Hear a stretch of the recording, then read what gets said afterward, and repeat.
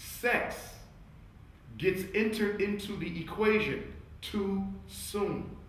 Men and women are having sex too soon. When people have sex too soon, a lot of times that can set up a mindset of assumption and expectation, which can breed disaster because you're not communicating about that which it is you want. So for example, we had sex, so that it automatically makes you my girlfriend. We had sex, so that it automatically makes him your boyfriend. No, it doesn't, until you've had a communication and discussed the terms of this relationship. There are no terms. But for a lot of people, once they get romantic and intimate, it changes things on the structural side of relationships, even if it wasn't verbally articulated. Once you have sex with someone, most people lose the ability to objectively evaluate whether or not this relationship is in their best interest. Before I laid down with her, I was able to study her.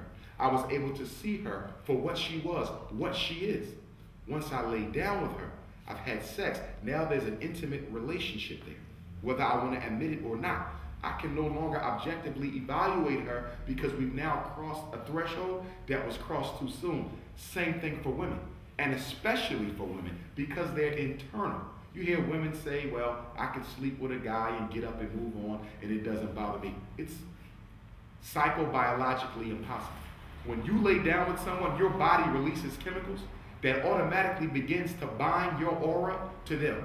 This has been proven in the biological research. You can never just lay with somebody, get up and move on without some of their ashe, some of their energy being on you. This is a neurochemical reality. So nobody gets up and walks away. But because women are internal, they consume so much more of that man's energy.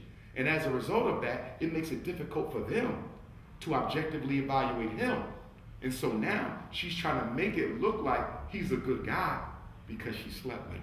Now, a situation that should have been just ended, a bad experience, an unhealthy decision, now gets compounded because I gave this man some of me, so I have to try to make this relationship work for me when I know he's not the best one for me.